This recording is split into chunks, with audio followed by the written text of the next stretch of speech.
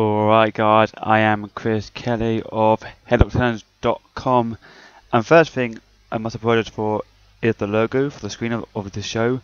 I'm not really a graphic guy. So all I did, I kind of commandeered the logo that someone made me and then just put the word radio under it. So yeah, just wanted to say sorry for that. Yeah, what I'm going to do is, I'm going to be here for about 10-15 minutes tops, talk about the week in wrestling. I'm recording this Monday morning, so I might talk about Raw, I honestly don't know. I think the biggest thing this week was Total Divas. Now, we know this show has been fully scripted, there's nothing, actually real about it, and it's kind of, blown up social media, because you've had every single, or quite a few divas chiming in, and at first I thought, what, I'm not going to watch it, I think it'll be a pile of rubbish, and I sat there, I was like, it's okay, and as I went along, it got more and more addicting. And that's because, as I said before, it's totally scripted. But of course, the show is featured around the Bella Twins, Funkadactyls, JoJo, and Eve Marie. And this episode was just before Mania, leading up to Mania, and you saw everyone who everyone's dating. And I don't know. I think the star of the show so far is probably Eve Marie, because she's the only one that stands out so far. And even though her segment on Raw last week was epically failed in so many ways, she actually stood out, and I liked her role in it. Now the Bellas have her history, apparent history of being quite catty towards fellow divas, and we saw this on the show. And if you want to look at an example, just look over on Twitter, we have former WWE diva Maria Kanellis talking about the Bellas, and her tweets, weren't that complimentary. And a few weeks back, she said that the Bellas had actually blocked her returning to the company. And I met Maria; she is one of the sweetest girls you'll ever meet. And you know what? She's fiery. She has her opinions, and if it's true that she has blocked her return, I mean, this isn't the first time that the Bellas have blocked someone returning or joining the company. Rima Fakir, who was, of course, Miss USA on Tough Enough as well. Last year, she was off a contract, and they got pulled because the Bella Twins complained to management, got it pulled, etc., etc. But I don't know. I mean, this is what I'm going to put to you guys. Is this thing with Maria a giant work? Do you think this will lead to her returning down the line? As not SummerSlam, but I mean later on, they subtly mention it, because of course they are running Total Divas next to Raw, and the storyline between Daniel Bryan and Cena will also intertwine between Total Divas. And I think the plan was to have Nikki and Brie in the corner of John and Daniel Bryan at SummerSlam. But would you guys like to see Maria Kanellis return to WWE? And would you like to see her bring Mike Bennett? Because of course Mike Bennett has been rumoured to be joining WWE for a long time now. It's been held up for God knows why. So if you guys would like to see Maria, would you bring her alone? Would you bring her with Mike Bennett? What would you do? Also, I'd like to get your guys' opinion on the actual show. Now, over on .com, they had a poll, and right now I don't have it up, but they were asking which former WWE divas would you guys like to see return to the company, and the list was made up of the following names. We had Stacey Kimler, Kelly, Melina, Trish Stratus, Lita, Beth Phoenix, Victoria, Michelle McCool, Tori Wilson, Eve, and Maxine. And the name missing from that, who I would like to receive a return, well, there's two actually, Maria and Karma. But I mean, out of that list, Stacey Kimber, Kelly, Melina, Trish, Lita, Beth Phoenix, Victoria, Michelle McCool, Tori Wilson, Eve, and Maxine. Out of those, which guys would you like to see return to the company? And back to Total Divas, there's a bit where they had Eve Marie have to change her hair colour because she had dark hair, and they thought she looked like a Bella. And I believe it was Sophia Cortez, Eva Velez, who over on Twitter said, she said before an interview, that she actually wanted to dye her hair black, so she actually fitted the gimmick of being an anti-diva, black hair, black everything, a la Paige. But she was rejected. And I mean, it was Kaz as well. Kaz got released a few years back because he didn't want to cut his hair. So, like I said, this show is totally scripted, but it's also really fun at the same time. Now, what else do we have on the news of the week? Now, like I said, Maria's been posting stuff on Twitter. I'm going to flip to TNA for a bit. And TNA, they've been doing this August 1st warning YouTube thing. And it's basically a guy saying he doesn't work for TNA, he doesn't work for Spike TV, but he is coming to TNA on the 1st. The problem with that is TNA is, of course, pre-recorded. So no matter who it is, we will know an hour before it airs. And people will make up their minds on if they want to watch it beforehand. And like I said, since day one, since TNA have been recording, on tape, live show is just much better product-wise for TNA. But I mean, who do you guys think is going to be? Of course, names like Adam Pearce have been linked because the silhouette looks like him. Bob Holly, on Twitter he said that he doesn't do a bit. They released the second one a minute ago, and it was basically saying, "I'm coming, but I'm not Dave Bautista." So who do you guys think this actually is going to be? Okay, but question, who do you want it to be? I mean, names. Post it below. What else have in TNA? Over on Facebook, Hulk Hogan. Now, Hulk Hogan, people slander Hulk Hogan for being washed up, etc., etc. But he actually did something really cool, I think. He posted a comment on Facebook saying that he wanted fans to go check out the return of Jesse Sorensen to the ring, because Jesse Sorensen was released from TNA last week, in the cut costing procedure, and from what I understand, because I met Jesse Sorensen, he's a great guy. He basically TNA refused to clear him. TNA refused to clear him to the ring. So I mean that's cool, very cool by Hulk Hogan. He didn't have to do that. He could be a douchebag and say nope, I'm not giving you the saying. But I mean Hulk Hogan doing the smart thing and doing the cool thing, I would say, and actually giving Jesse Sorensen his props. Another thing would have to be TNA Ask Dixie. Now just go on Twitter, type in the hashtag Ask Dixie. Now Dixie was going to do this thing where week in week out she'd ask questions and she'd hope she'd get wrestling questions. This didn't happen.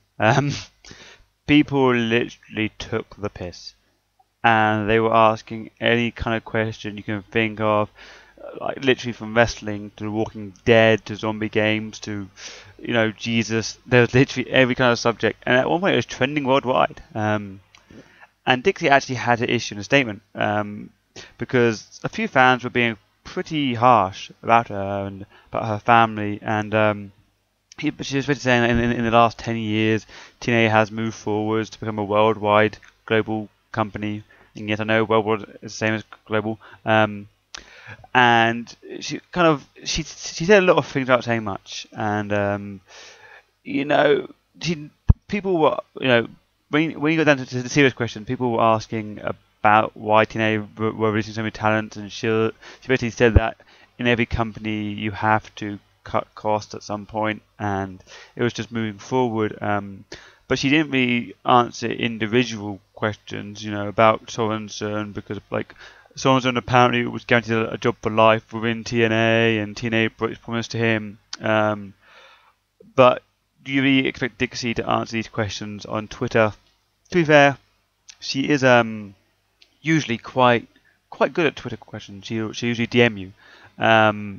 But the fans, it kind of exploded in a bad way.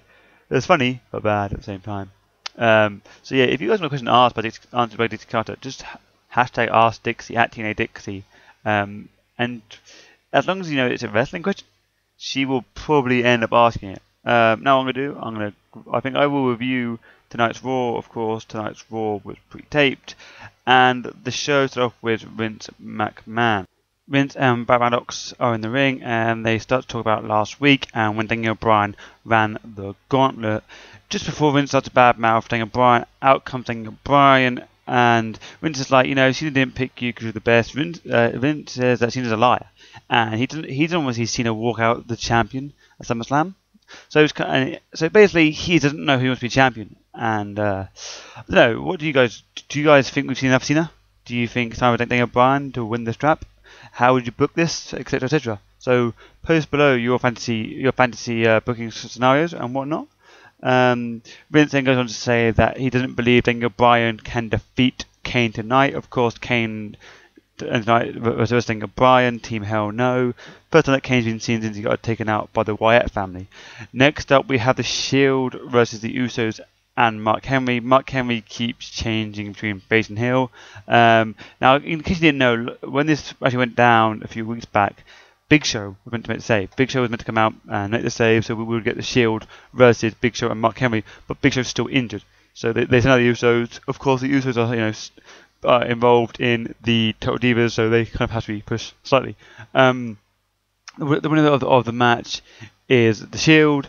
After this, Mark Henry takes out the Shield, and then the Shield escape. Next up, we have Mr. RVD versus Van Dam. Breathe the A's. Now, I'm a fan of both guys. I've met RVD a few times in TNA and FWE, and I like the idea of what he's doing. He's kind of doing what Jericho's doing. He's coming back to put with the young guys, try and find with. RVD wins this match after Fandango walks out. Next up, we have Caitlyn versus AJ. Quick match where Caitlyn wins via the spear. After the match, out comes Dolph Ziggler. Dolph Ziggler basically says that he wants to take on Big E now. So we get that match. This match ends pretty quickly when AJ jumps in the ring and jumps on the back of Dolph. So DQ. Next up, we have Christian versus Alberto Del Rio. This match is a non-title match and really good match. And Christian proves why, in my opinion, he's one of the best wrestlers on the roster today, as he beats Del Rio with a roll-up. Next up, Wade Barrett, Cody Rhodes. Once again, really quick match. Cody Rhodes wins via the Crossroads. Next up, we have Kane versus Daniel Bryan. Daniel Bryan gets a quick pin after countering the chokeslam. This then leads to the Wyatt family coming out. The Wyatt family take out Kane, and the rest is like, you think you are the favourite child of the demon, in fact you're not, and be careful who you say that to. Next up, we have Brie Bella versus Natalya. Brie Bella wins. You could say she has the right stroke backstage, I guess. Yeah, it happened. Neidhart, she's been screwed week in, week out by this company, and she's still there. I give her full credit. I mean, go watch Total Divas. She of that show is the star. Next up, we have Curtis Axel with Paul Heyman taking on R-Truth. Curtis Axel, not Curtis Angle. Curtis Axel wins the match. After the match, CM Punk runs out and attacks Axel. The main event of tonight is Ryback versus John Cena. Cena wins. Then after the match, out comes Daniel Bryan, and he and Cena then celebrate as the show goes off the air. Good show, I say. Really good show, considering they filmed 2 episodes of Raw in the space of 2 days. So yeah, I say it's quite a good show. Like I say, guys, you post your opinions below. I love any kind of feedback. Now, honestly, I can't think of else what to talk about tonight. So, if you guys want to write below something else to talk about, give me a subject, give me just anything, feedback, apart from my stutter, because I've been through that before. So yeah, any kind of feedback. If you want to follow me on Twitter, it's at H2HRadio, H2HCRELLY, or at H2H Online. I will follow you back on H2H Online. Of course, that's my site, Headlocks. So like I say, anything you want to see or hear, let me know. In terms of more audio, I might do on some point this week or next week. I've got a few things lined up. I'm going to be doing a conference call with Bobby Roode from TNA. Got a few things lined up with FWE down the line. But yeah, I'll keep updated. Like I say, follow me. Check out H2H Online on Twitter. Headlocks.com. Headlocks2headlines.com. So yeah, guys, thank you for listening. I'll be back very soon. Thank you.